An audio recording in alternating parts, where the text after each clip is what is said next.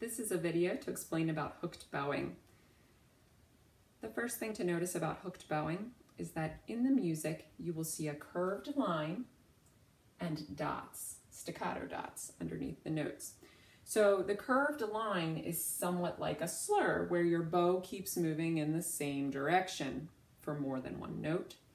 But the dots tell you that you're going to stop the bow and separate the notes. So if I was to play this first pattern here, you would see I would take 2 down bows in a row and then 2 up bows in a row. But you can hear that there's a stop in between each note, like that. Hooked bowing can also connect notes that are of different pitches, like here we have 3 notes moving up. That might sound like this. And you could see all my bows went down. I'll try it again for you. Here we go. And they could go back down too.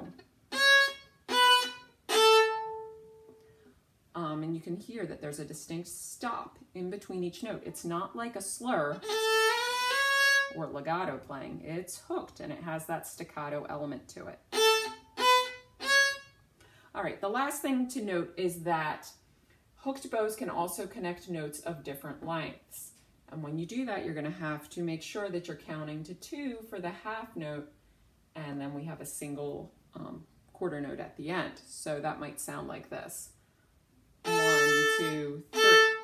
And you could hear that there was a space in between the 2 notes.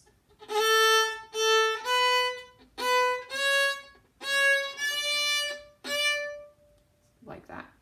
So we have more than one note that is in the same bow, but the bow stops in between each of those notes. And that's hooked bowing.